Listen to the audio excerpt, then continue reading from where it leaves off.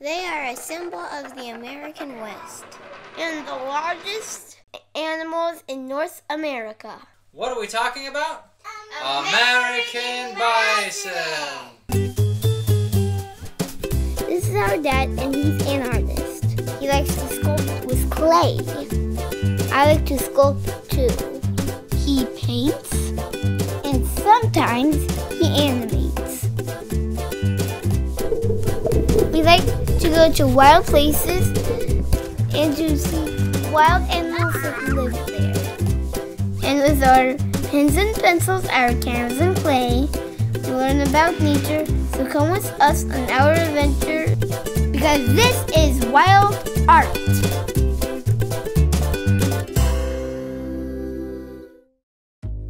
Today on Wild Art, we're going to learn about the American bison. Bison were first called buffaloes in the 1600s, but bison are only distantly related to the Asian and African buffaloes. Scientists like to call them bison, but many people still call them American buffalo. Whatever you call them, they are amazing animals. Let's learn more about the bison through art. It's time to draw. Everyone get your supplies, pens, pencils, crayons, and paper. Good. Now is everyone ready to draw with me? Great! Remember, it doesn't have to look exactly like what I draw. Think of it as guidelines. Remember, be your own artist. You guys keep drawing. We'll check in with you guys later. I want you to think of large shapes at the beginning. We're going to use shapes as an underdrawing. Let's do a big, simple shape for the head. A nice, big, simple shape defining the hump and forelegs. A nice oval shape for the stomach, and then a nice simple shape for the hindquarters and tail.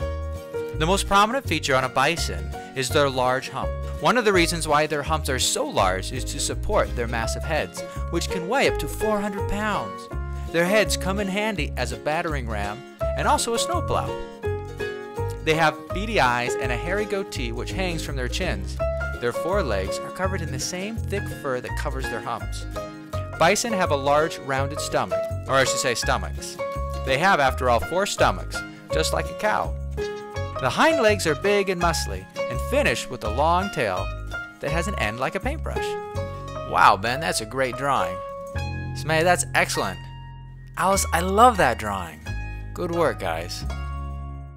Bison are the largest animals in North America, weighing over 2,200 pounds. They can run up to 40 miles per hour. Bison are very dangerous.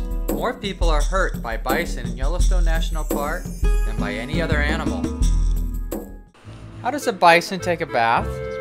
In the dirt. That's right, bison take baths by wallowing in the dirt. Bison travel in large herds, primarily females with offspring. When males become mature, they live alone or in bachelor groups most of the year, joining the herd for mating season.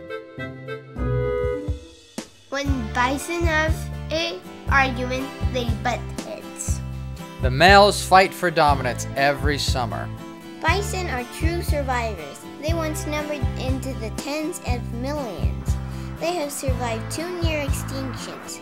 During the last ice age, bison roamed much of North America with mammoths, mastodons, and saber-toothed cats. Bison survived when many species did not. Bison had another near extinction in the late 1800s. People relentlessly hunted the bison for their fur and tongues. About 50 million bison were killed.